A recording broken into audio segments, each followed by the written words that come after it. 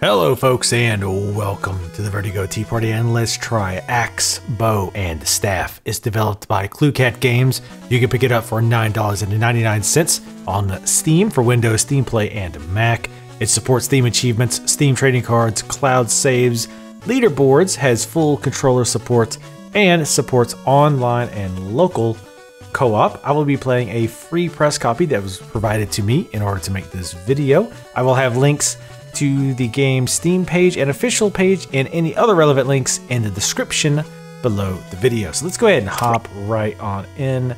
I already have a game. We got about 2 hours in here. So this is an interesting little game. Basically, it's kind of like an auto runner, but you control 3 characters at the same time. So with that being said, it can be very tricky. And I want to hop right into the game to show you how it works. But we're going to start and play an old stage. Let's go ahead and make this. Oh, we can't control her in this one, so let's do this one instead. Good. All right, so we'll get started, and then I'll circle back around and kind of explain the mechanics, and I'll explain them obviously as we're going along here. So we have our 2 characters right now. We're about to meet the third. We have the guy with the axe, the guy with the staff, and then we have the lady with the bow. Hence the name, Axe, Bow, and Staff. So it's kind of an auto runner. And again, if you're playing this solo, you're playing all 3 characters.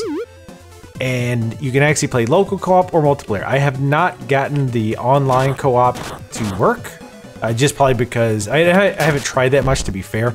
But I'm going to guess it's just not a lot of people have bought the game just yet. So that's probably why. So as it says, I can quickly switch between the 3, where the guy with the axe is 1, the guy with the girl with the bow is 2, and the wizard is 3. As you might imagine, they each have their own perks, drawbacks, etc. The lady with the bow here, we're going to destroy this, and we're going to destroy these as well. So the guy with the axe, we'll talk about him first. He can do melee attacks, like so. He can also do a shield block. Now that shield block just comes up for a second. You can't just press and hold it. I don't know why he dropped down there, but okay. That is kind of a checkpoint. Well, it is a checkpoint. And if any of your party members have died, they will resurrect once you got there. But anyway, going back to the classes, we got the axe guy who I just talked about. Then we have the ranger who I've just switched to. She has a long range arrow, and she can actually jump over obstacles, but she cannot break barrels. She can jump over them though. The wizard's the interesting one. He's definitely significantly different than the others. When you hold J, it slows down time, and you can actually move an enemy on a lane to another lane. So I'm going to actually move him down there so that the archer can take care of him. As you can see, the AI took him out, which is quite nice when it works.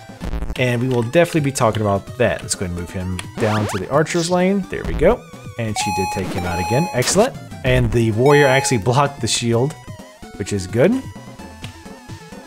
We can move this guy onto that switch. That switch will usually open up or drop down spikes that are in your way. So you definitely want to do that. Oops, I actually moved him down there. My bad. Sorry, buddy. Move down over there. So let's talk about the AI, because that's a very important aspect of this game. By the way, if you didn't see, I just moved that goblin onto the top of that button, which dropped the spikes. The archer can also shoot that button with her arrow, and it will also drop the spikes, which is very useful. Now these guys, we can't move them. Normally you can dispel them, but it would, it's because I was behind them. So before we talk about the AI, one other very important aspect we have to talk about is the ordering. So when I move my wizard down, if I'm behind anybody else, shoot, there we go. If I'm behind anybody else, I cannot do your abilities. So only the person in the front of the row can attack. That's why it's really best, if you can, to have everybody on different rows. And you move rows, if you're using the keyboard, which I am, you change between rows with the W and S keys, and you can go from the top to the bottom. So for example, if you watch, now I'm going to go from the top to the bottom instantly, which is actually a very, very nice feature. And I realize we're taking a lot of damage here. That's fine. I'm kind of letting them work with this while I explain some of the various mechanics of the game. Because some of this is going to be very important, and it's going to deal with some of the criticisms I have about the game, so it's important to kind of understand how that works. with the way the rows work. So again, you'll see again, the wizard is behind the ranger, so there's nothing I can do. We're gonna actually let her wail on the boss, and she takes him out easily. Now she's got some upgrades, so normally he's not quite that easy, but it's the first boss, so that's to be expected. So let's talk about the AI. If you're playing solo, you're gonna mostly have to be okay with the AI. This guy apparently was turned into a giant rat. He's glad he's not a rat anymore, so he gave us money. Let's just go back to the world map while I kind of explain the AI so I can actually focus on this. So, you can switch between characters, as we talked about before, by pressing 1, 2, or 3. So theoretically, you can try to control all three of them by quickly switching between them. However, I feel like that's going to be hard for a lot of people. I know it was very difficult for me because I'm trying to, okay, I'm the ranger and I'm in the top lane, and oh, there's somebody I need to shoot at the bottom lane, so I need to switch down the bottom. Oh wait, there's somebody that the wizard needs to deal with, so I need to drop down to the bottom lane with the wizard or with the ranger, shoot an arrow, and then switch back to the wizard, and then press J and then move him. And oh wait, I need to move my warrior now to get down here and block the shot. So, and keep in mind, all of this is going on very, very quickly.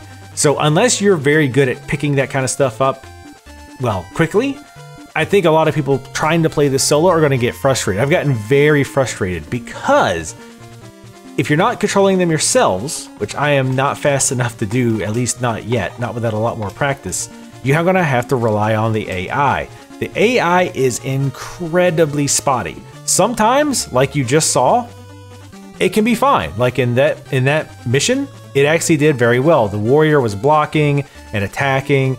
The ranger was jumping over things, I think, and attacking. It all worked out fine. But then on some stages, it's like there's nobody, the lights are on, but nobody's home. There's nobody behind the wheel. If you get, as you might imagine with these auto runners, if a character gets stuck behind, let's say a rock, and gets pushed off screen, they die and they're gone until you can get to one of those checkpoints to resurrect them. Some of these later stages, your AI teammates will get stuck behind a rock that they could easily get around and die. Or I've seen the warrior just stop shielding and attacking. Like a warrior or an enemy will run into him and he'll just get killed by it or get pushed off the screen. The ranger will not jump over things that she can jump over, get pushed off the screen, and die. This is by far my #1 complaint, because if I'm going to have the AI to help, and again, reasonably, unless you, practice this game quite a bit and really master the controls and the idea of switching between heroes very quickly, or unless you have somebody to play with, because it does support local multiplayer, co-op, and online co-op, you're going to have to rely on the AI. It is incredibly frustrating to lose your AI people because they did something incredibly stupid. If it was something that you should have been able to help with and you just weren't paying attention, that's one thing. But while you're trying to focus on, opening that gate so that you can get through, only to see your warrior standing and staring stupidly at a rock as he gets killed, it's insanely frustrating. Let's go ahead and pick a harder, let's go to this stage. This way, now that you kind of understand the mechanics a little bit. Another thing that can be, and they do try to mix the stages up. Like, it's not just running and killing enemies. Like here, for example, oh, whoops, I didn't mean to do that. We're gonna, well, sure, we'll try it. And there's no dialogue, there's just kind of emoticons. They're cute. You kind of get the idea of the story. The warrior is the one who's hungry all the time, and the other two are just like, ah, geez. Ah, warriors. Ideally, I should have just switched to the ranger there. But the other thing that is infuriating to me is that, I should have jumped over that arrow. The other thing that is infuriating to me is, and I can't really, okay, I can show you now. What happens a lot of times is I will move to another row, and then I will, hold on, I'll move to another row, and then I'll come back into a row that has an AI controlled hero. Let's call them heroes just to make this identification a little bit easier. I'll move my character in a lane with another hero, but I'll go behind that hero like this. And I won't notice it immediately, so I'm like sitting there trying to attack, and I'm like, oh, why am I not, oh, I'm not attacking because I'm behind. Then I had to remember, you can push yourself forward by pushing D on the keypad, so you can get ahead of the team by doing that. But a lot of time, again, where there's so much going on, especially when you get these speed boosts, it can be very difficult. Like, I actually just did it just then. I was like trying to shoot my arrows, and I was like, why is it not shooting? And then I was like, oh, it's because I'm behind the wizard. All right, try not to die there. But yeah, it can be insanely frustrating. I wish there was an option so that when you jumped into a lane, if you jumped into a lane that already had an existing AI character, it would always put you in the front, always. Like, make that toggleable. Wow. Come on, move him, please. Okay. There's weird little bugs like that too. Like where I was trying to move that character and he just refused to go up for some reason. Because typically, yeah, we're dead. Oh, well, we actually somehow survived that. Jump over those bombs. The archer is, in my opinion, the archer is by far the best. She's got a long range attack. She's got a jump. Those two things alone are awesome. And the fact that her arrows can trigger. See, it did it again. I tried to jump down quickly to take him out, and I wanted to move back up, but it put me in the middle, so it didn't do it. So you kind of see where I'm talking about here, where, like, okay, I want to get this guy down to here and move this bomb, because we can move the bombs here, by the way, and have them blow themselves up. And I'm trying to get the, nope. Trying to get the one guy up here. Nope, everybody move up. Everybody move up. Everybody move up. There we go. So stuff like that, like I say, it's the AI isn't quite smart enough to go, hey, maybe I should just move up. Oh, shit. I was actually busy looking at the hammer guy there. So now you kind of see, again, what I'm talking about. There is a lot going on, like, constantly. These guys are basically like, oh, and see there. The wizard just died because I think he got stuck behind a rock. That should not happen. They should not be dying because he gets stuck by a rock. And like I say, it seems like there's something wrong with the later stages. Because earlier stages, I hardly ever have that issue. Later on, though, again, they'll just, like, walk right into this rock. Let's see if he does it. Nope, he dropped this time. It seems to be random. I don't quite understand it. And this is kind of a long section. Actually, I'm not sure why it's like this. This is kind of weird that there's no enemies. But, yeah, the game ends up to be more frustrating than anything to me because of some of these issues that I've talked about. The number ones, like I say, being the AI being bad and unreliable. And when you switch lanes, how you get stuck in the middle, especially again, when you want to do something very quick, like I want to drop down with the archer, shoot an arrow, and then pop back up. If you get stuck in the middle, you've got to remember, oh, I got to push right. So I actually tried to get in the habit of every time I change lanes to just press D automatically to push me up. Again, give me the option to just automatically be in the front of the row because I'm trying to look ahead of the fight. Like I'm trying to look up here, not back here to where the order of the heroes is. And again, this would not be an issue if you've got at least one other player. This would be far less of an issue. So let's look at some of the other aspects of the game that you've seen popping up here. So obviously you get the star system. I'm sure we're all very familiar with this. It rates you on how you do. It seems to be rated mostly on coins and I think just overall time, or maybe it's just coins and speed up bonuses. You saw the speed up bonus before. Honestly, these are a mixed blessing, and I think it's supposed to be that way. When you speed up, you finish the level faster, obviously, but you also, all of the complications of doing everything I've talked about so far magnifies because everything is coming so quickly at you. But I think, again, I don't have a big problem with that because, again, I feel like that's on purpose. You don't have to get those speed up bonuses, right? You can just skip them. In fact, some stages have slowdowns so that if you're having difficulty, you can grab the slow one, and it makes the stage easier because everything's moving slower. It's easier for you to kind of process and react to things and move your heroes where they need to be to do the job that they need to do. So I'm actually okay with that mechanic because, again, I feel like that's kind of a risk-reward type thing. You go faster, you risk the chances of failing more, but you get more points if you want to get more stars. And these stars do seem to be important as far as unlocking things. I'm not quite sure what, but it does keep track of how many total stars you've gotten. So you'll notice our heroes also have levels. As far as I can tell, I think they get levels more if you play them. I don't know if they ever level up if you skip them. Like, for example, you can tell the warrior I play the least because I feel like he's the weakest. His shield is nice, and he's the only one who can break boxes. But the the ranger can jump over them, and the wizard can move the barrels. It's not boxes, sorry, the barrels. So he's limited use in that, even though there's stuff in the boxes, so sometimes you want to destroy them. I feel the warrior is the weakest. His shield is honestly his most useful perk.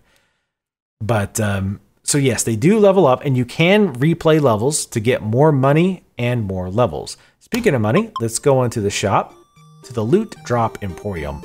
So all characters, at least at this level, have 2 slots. We have a weapon, and then we have an accessory. Some accessories are class-based.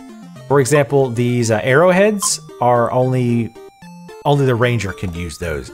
But then other things like rings and like these eyeglasses, there's other things as well that any hero can use. And as you progress through the game, you unlock new things. Like when you very first get to the shop, like only like this much is available. Sorry about that noise, it's a little irritating.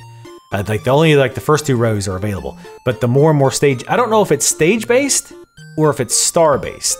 That I'm not 100% sure. But as you progress through the game, more and more items will show up. Oh god, that noise. It's a little irritating. It's fine when you're doing it this way, but then when you're doing that, I like how I did it again just so I could be really annoying. But anyway, you also have consumable items, like healing items. The nice thing about healing items, and almost every consumable item, is that when you use it, it usually affects your entire party. So that's actually really, really nice. So I've actually got my guys with newer weapons, and which obviously makes the earlier levels a little bit easier. I also have the accessories. Now, some of these accessories, I think there was a little bit that was lost in translation, because the descriptions don't make a lot of sense. For example, this accessory, it says slow down the game time when hovering over the equipped hero. No idea how to use this. It says when hovering over the equipped hero. I've tried using the mouse to hover over, which, I mean, I don't know why you would do that, but that did not work. I've tried pressing use keys to get it to work. I cannot figure out how to get this clock to work. And it may be something simple that I'm missing, but I do not get it. And like I said, the description doesn't really help much. But I promise I have tried like hovering the mouse and clicking on it, and it did nothing. And by the way, I have actually tried this game with a controller. I actually find it harder with the controller. The main reason is because with the controller, I can't, when I want to switch, I can't switch immediately to the character I want. So for example, if I'm the wizard and I want the ranger, I know I can just press 2 and I'm instantly the ranger. With a controller, you have to scroll through the heroes, and that little bit of extra time can cause trouble. And especially, again, when a lot of stuff's going on, it can be difficult to keep up with who's selected if you're doing it that way. Whereas if I know it, I know for a fact if I press 2, I'm choosing the ranger 100% of the time. So in some of these other items, fairly standard stuff. More damage on the weapons, increases the speed, increases the range of the ranger's weapon. The mage's or wizard or whatever he is, the staff is kind of interesting because this increases how much he can move. To start with, you can only move an enemy up and down 1 square. Later on, when you upgrade that, you can actually move them like 2 squares, forward, back, etc. Which is very handy because you can drop them into traps, you can drop them on the buttons, etc. For points and what have you. But everything else here, fairly standard stuff. Now, some of this stuff, again, doesn't make a lot of sense. For example, we have this glass eye, increases AI vision by 6. What I'm assuming that does is it just makes it so that the AI controlled characters can see further ahead in the map and will tend to respond to what they see faster, which typically is good. However, I've had issues sometimes where the wizard just seemingly randomly will move stuff. So I'll be walking in a path that's totally free of obstacles, and all of a sudden the wizard will drop a bear trap in front of me from another lane that we were going to skip, and I have to dodge it or get hit by it. So stuff like that can be annoying, but yeah, it's cool that there is these items. I do like that there's progression, both in items and with talents, which we're about to check that out in a second. But I do like that there's a reason to get money, not just for score, but to increase your party strength as well. You can also upgrade things. Like I was going to upgrade this ring. So right now, this ruby ring gives hit points 20 to the warrior character. We have a chance to upgrade, but to get it to upgrade, we need 5 Toroidites, which we've unlocked here in the store. Toroidites, done this. So they're 100 apiece. Let's go ahead and buy 5 of those. I'm assuming the upgrade system is fairly straightforward. Upgrade. Nice. And we got an achievement for it. Sweet. So there is a little bit of depth to the item system, which I like. I like that. You're sacrificing some money to get this guy a little bit more strength. And I do think the characters have different hit points. It does feel like the wizard's got the least, which would make sense, very standard RPG fare. But, and you can sell items back as well. And you can find items in stages in chests as well. So you can find them to use, or you can just end up selling them. There's a gold nugget. I don't know what that is, but I don't want to sell it because it seems important. Let's go back. And let's look at the upgrade system. Each class has its own upgrade tree, as you might imagine. The first one is self-explanatory. You don't really get a choice here. For the warrior, for example, increases the duration of the block by 30%. This one increases the arrows by 50%, and this makes the enemies paralyzed after he teleports them. But then once they hit level 4, you start to have to make decisions. So here we can either block and reflect ranged attacks, which actually is pretty darn nice. And we have shield block, also shield all companions in other lanes, which is also very nice. I don't know how smart the AI is with using that, but if you had another player, or even you yourself, could use that without having to worry about switching around as much. And again, the ranger, let's just look at all of the abilities just so you can kind of get an idea of the upgrade. We're not going to look at all these tiers, but the ones that I can get now. The archer can get poison arrows, which does a damage over time. Piercing shot, which has a chance to pierce through the target. Here, I wish they would tell you what that percentage chance is, because a 100% chance to poison versus a question mark chance to pierce, that's fairly questionable. And as for the wizard, his options, auto dispel. I forgot, his other ability is dispel. Sometimes enemies will throw a debuff on your characters, like a poison dot, or something that slows them down, or something that freezes them in a block of ice. The wizard can dispel your allies. Another important thing to note about the wizard is that when you do that move thing, you do not have to be in the same lane. That's one very powerful thing about the wizard, is that when you move enemies, you don't have to be in their lane in order to move them. It's very, very nice. So his abilities, the spell will automatically be cast when any hero is applicable. And the other one, after dispelled from negative effects, the heroes will be invulnerable for a short while. That's not too bad either. So if they get a debuff, you might actually let them get debuffed so that you can dispel it immediately and then let them be invulnerable for a few seconds, which is kind of nice. So let's actually pick this one, the one where he guards everybody. The poison's not, the thing about this game is you've noticed so far, enemies tend to die with 1 or 2 shots. And the only guys who the poison would actually be useful for is bosses. But even piercing shot's not that great, but I feel like it would be more useful. So let's pick that. And let's go ahead and with the auto dispel. Because there's not that many debuffs in the game, at least not that I've run into so far. So we can automatically say next level, but we're going to go to the world map. Oh, yes. It's just saying that it's going to disconnect because I made that an online game. You can also make an online game from the main menu. So let's try one last stage. We're going to try this stage. I haven't done this one yet, so it's going to be iffy, I'm sure. And there's 30 levels total. There's also a level an endless level where you just keep going and try to get the highest score. That's where the leaderboard comes into play, or at least one place, or the only place that I found that the leaderboard comes into play is the endless mode, trying to get the highest score that you possibly can. So once you beat the game, or even before, if you kind of want to mix it up a little bit, you can try the endless mode to see how you do on the leaderboards. So let's go ahead and just start this. The music's pretty good in this as well. I like it for the most part. Let's see if we can take these guys out. Oh. These guys do quite a bit of damage. One other thing. See, I was trying to block with the warrior, but he was in the middle. But one other thing about this game is the coins. The coins aren't just for score. You can also build up coins. Nice. These guys shoot poison arrows, which are no bueno. And this only seems to apply, damn it.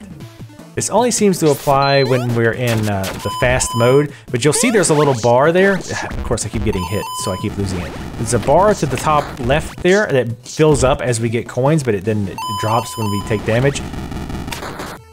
I thought I did that. But if you can get that to go all the way up, you basically get an invincibility mode, and you just kind of fly forward with your weapon out and kill anything in your path. So needless to say, that is very, very nice. I really like that, the AE thing. Oh, of course the wizard's gonna walk. See what I'm talking about there? That wizard just walked right into it. I shot it a little bit too slow. It does feel like a lot of these upgrades can make up for... I should have went up. That was dumb. Can make up for some of the bad AI. For example, the shield blocking everybody. That's nice, so it's like if the enemy is too dumb to move, you don't have to worry about it too much. So the ranger is at least smart enough to keep attacking here. I'm gonna... As the warrior, I'm gonna try to block. The mage is honestly fairly useless here. Unfortunately, they are not smart enough to move. Well, and once they've done that, you're dead. Because as far as I can tell, there is no way to actually attack him. So again, that's another problem I have with the game, is it feels like the ranger is by far the most useful character. Like, it's not even close. Well, I won't say that, but she seems to be significantly better than the other characters. So since we're pretty much boned here, let's just restart from the checkpoint. And I'll actually play the archer. But see, here's what I'm talking about, where you really need to be able to switch, because you want her doing damage, but you also need her to not stand in the way when this guy does the charge. Like I said, the other two characters are just kind of there. There's some terrible dodging of the daggers. This is one thing I wish I would have actually picked the poison for. Wait, can I actually... Oh, okay, I thought I could damage him from up there. And the warrior didn't come down. I should have moved him.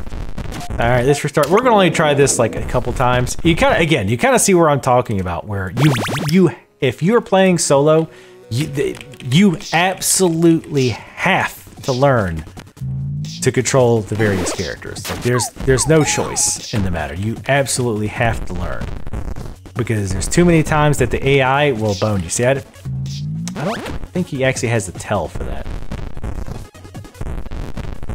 Yeah, okay, it's not like if you don't see the little indicator there, he's gonna come to the middle. Yeah. I'm just gonna use the health potion. You've got 3 items that I talked about at the beginning, or at the top there. You can hit R to use them. See, now the guy's not using his shield at all. I've switched to the better healing potion. And again, the nice thing is the healing potion heals everybody. So yeah, obviously, again, the AI is not moving out of the way. So you would, if you don't want them to die, you have to move them yourself. And for this fight, it's just not worth it. Because, yeah, why? Like you see, I didn't need them to do anything. They were just kind of there. And as far as I can tell, the archer is the only one who can even do damage. And it's, yeah, entirely possible that I missed something there, but...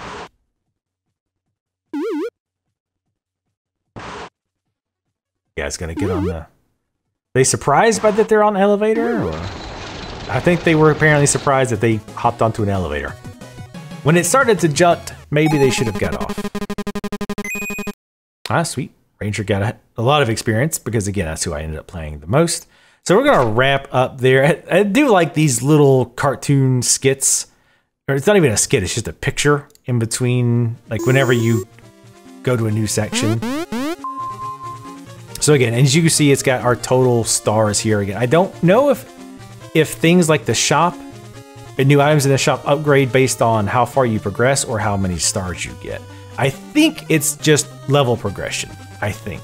But that's just a guess off of what I've seen. And yes, again, there are 30 levels, and this unlocks eventually, this little crossed swords here.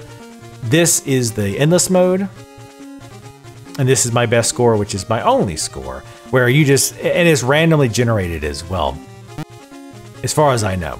And you just, again, you go as long as you can, try to get the most points that you can. So let's go ahead. Apparently there's also a racing mode. Oh, actually, you know what? I bet this is it. Ancient Olympic Stadium, of course. Now, but on your player, if you haven't, game will start soon. All right, let's try it. We must have just unlocked this, I think. Ready? Ha. Can we switch here? No, okay, so this one we cannot switch. Which makes sense. Ooh, that looks bad. Maybe they weren't bad. Wow, that archer is blowing us away. I think the archer is cheating. She's juicing up. Wait, did I not get that speed boost? She's getting slowed down a little bit. It looks like she hit the trap. Oh. I don't know what those symbols by me means. Something to do with the stuff that we've picked up. Man, that archer is fast. Ah, and I should have blocked. That was dumb. Oh! There's Mario Kart up in here. Ah. My shield. There is a little bit of a cooldown on your swings. Not much. Or on your abilities, rather. Man, she is like not even fair. Oh, I think it's just dropping that item on the ground whenever we get something from the chest. Yeah, I don't think we're gonna win. Ooh, oh, I could have went top. Ah, nice. When you die, you have to fall down a while. Nice. Oh, come on. Even the wizard. Whoa. Oh, you know what? I wonder if I can throw these things. Nope. I'm like trying to figure out how to use these items. Oh, probably R? Ah, there we go. Oh, here we go. Oh. And of course I used it at the absolute worst time. One thing I don't like that head. This game has kind of an issue too where some of the foreground items block things, and it can be really hard to tell what the hell's going on. Or it can be hard to see. So like, there's a stage with stalactites, stalagmites, whichever ones, hang from the ceiling, or block my view, and I'll end up running into a trap. It doesn't happen a lot, so it's not a major complaint. But oh man, that I'm fairly sure that archer is cheating. Let's use that. Oh, okay, the eggplant drops behind. I should have guessed that. Too slow on the shield. At 99 plus feet, the game's just like, you know, at this point, she is so far ahead, it doesn't even matter. She's about to lap think you're cheating. But if nothing else, this highlights just see, look, like that enemy behind the thing was kind of crappy. There are also, like, you notice that little A that popped up next to me. That means that the character can't switch. Sometimes that little being able to go from the top to bottom is more of a curse than anything. Good lord. Seriously?